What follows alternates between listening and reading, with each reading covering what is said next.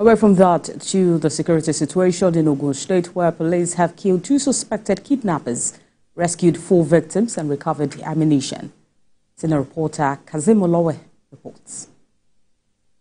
Days after the news of the abduction of people along the Shagamu-Ijebu-Ode expressway filtered in, the police in Ogun State have killed 2 suspected kidnappers and rescued the victims or not. The Commissioner of Police, Ogun State Command, Abiodun Alamutu, made this known in Abeokuta while speaking about the successful operation of his men. He said the anti-kidnapping squad of the Ogun State Police Command was dispatched to pursue the fleeing suspects who abducted some individuals along Shagamu-Ijebu-Ode. The Commissioner said through covert operation, the suspects were located in a bush where they were hiding and they engaged the police in a gun battle which later resulted to the death of 2 of them, while others escaped with injuries. Through a covert operation, the suspects were located in a bush where they were hiding. Upon noticing the police officers' flashlight, they engaged them in a gun battle. They engaged the team in a gun battle.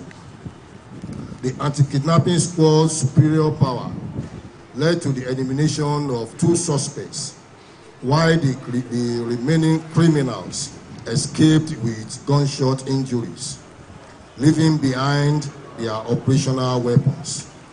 The Commissioner said the 4 victims that were rescued have been reunited with their families.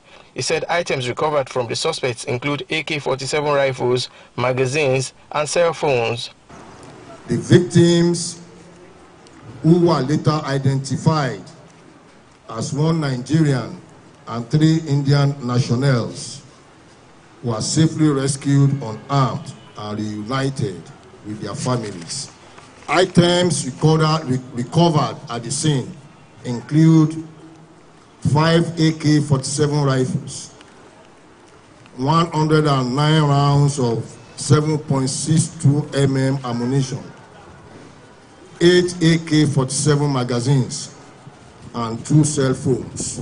He called for more support from stakeholders and assured residents of the police commitment in ensuring safety in the state. Kazim Olowe, TVC News, Abeokuta.